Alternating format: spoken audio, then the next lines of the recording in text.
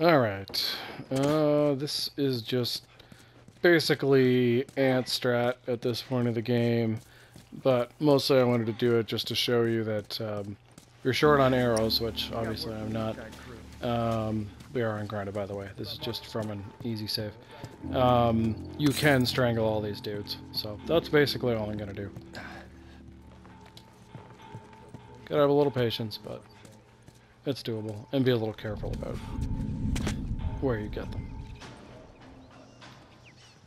Come on, brah. This guy, I just want to wait until he's gone a little bit further, just so the guy over there doesn't see you. There he is. Dead. So the goal here is to strangle everyone. It's basically what I'm going for. Obviously having arrows is better, but come on, brah, let's go. Alright. There we go.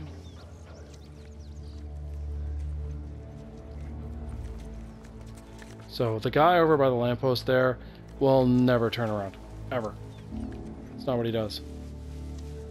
So basically what you're doing is just waiting for this dude to turn his back and then to pull him that way. Now I could have hopped over and got him there, but I thought I'd show this because it's a little safer. Go. So you want to go on this side of him. If you go the other side, the dude at the lamp there will see you and get alerted, and of course that's what we're trying to avoid. There we go. Dead. And the whole point of this is that you don't alert the guys in the rooms up there and have to fight them. Anyway, I'm gonna go get this guy. So, it looks like you can't get him from here, but you actually can.